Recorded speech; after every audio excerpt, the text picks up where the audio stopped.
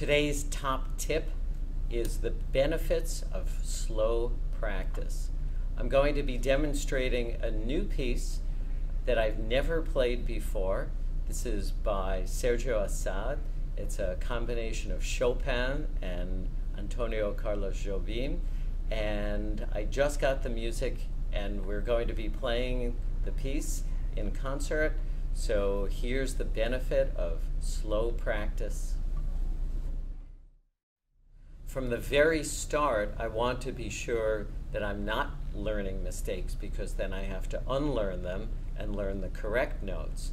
So I'm going to go very slowly, even though the 16th notes probably will end up about that speed.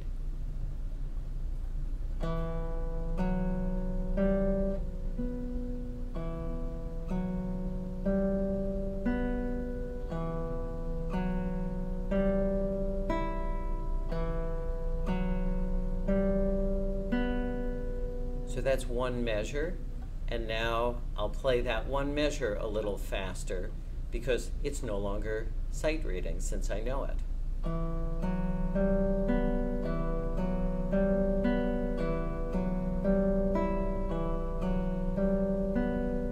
But I never want to go faster than I can play everything just right.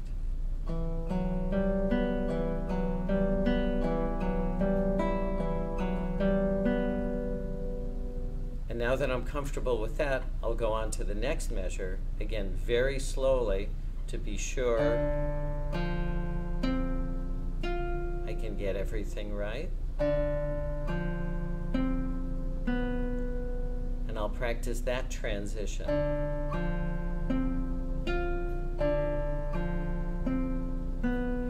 And a little faster.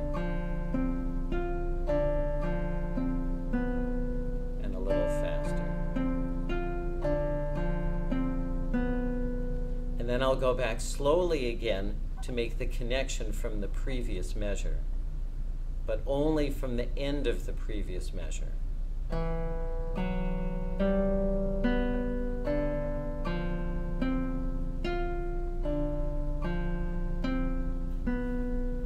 So I'm giving myself the chance to get it right every time.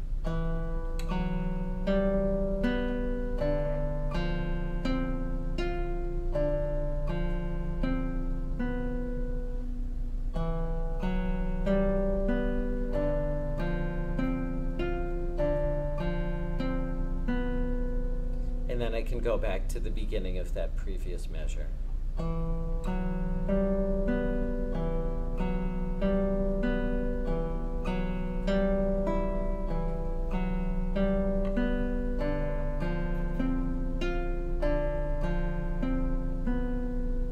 And then, as I get more comfortable with the notes and the transitions, then I can increase the speed, but gradually, to be sure that I'm still secure with all of the notes.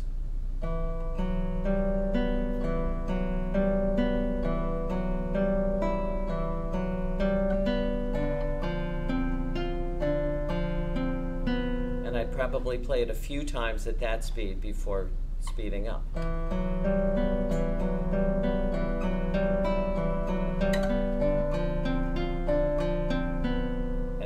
Times at that speed as well. So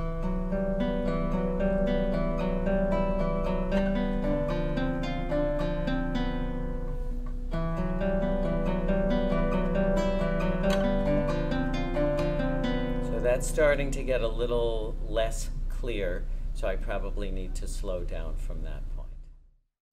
And that was today's top tip for practicing proficiency. In future top tips, we'll talk about the basics of sight reading, also how to put together the smaller elements of much larger works so that you continue to be efficient in your practice.